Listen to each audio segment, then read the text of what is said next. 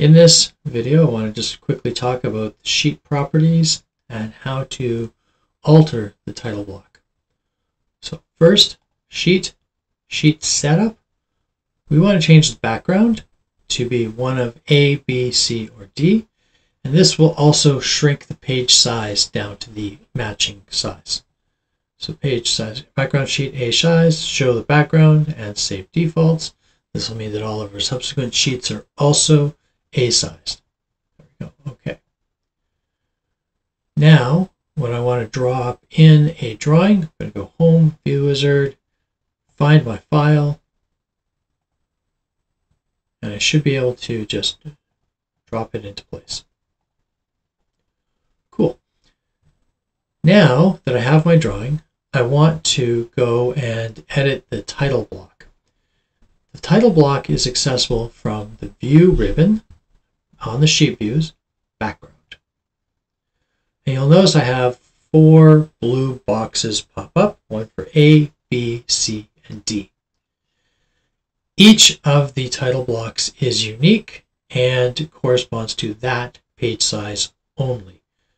Altering A will not change B, will not change C, will not change D. So clicking on the A sheet background, I can now edit the properties of each box. I can add in my own lines and other shapes.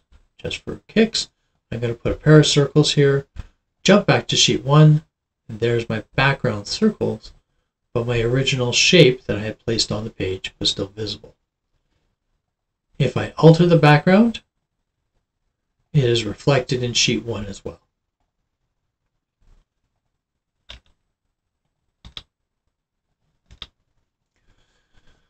So, 2 methodologies for playing around with the text in this. One is just to go and select it. There you go. Certain text boxes will just pop up and you can put in whatever you want.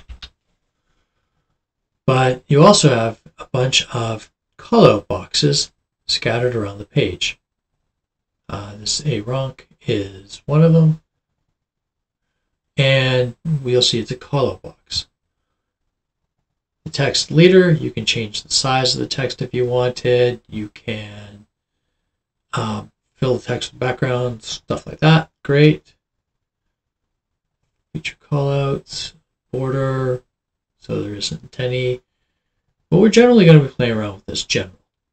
Now, each of these present, brace, name, brace is a reference property text. And there's a bunch that are available in the document to you. I'm going to add one just for fun here. So I'm going to call out to reference, and I'm going to put in the file size. Okay. Now, often when I do these, I have to update the sheet in order to be able to see things, but right now the file size is 0. Let's see what happens when I save it. Save. Part 2. Great. And there we go, 16, 30, 84. If I don't like that, I can come back in and I can delete it. And I can also delete the author piece. And I can say, put my initials in. The date is automatically updated. And notice it says percent origination date, and you have a format tag here. Under title,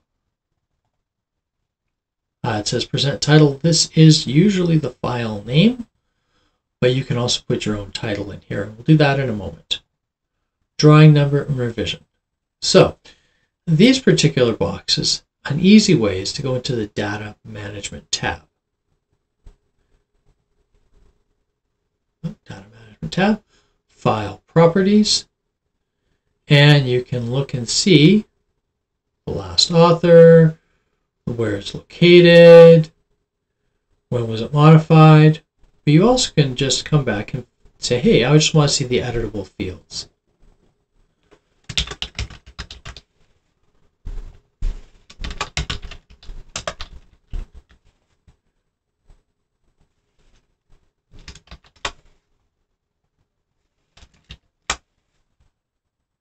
There we go.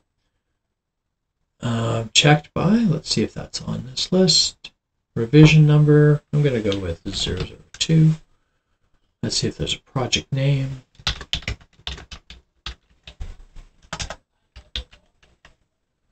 Document number 1, 2, 3, 4, 5.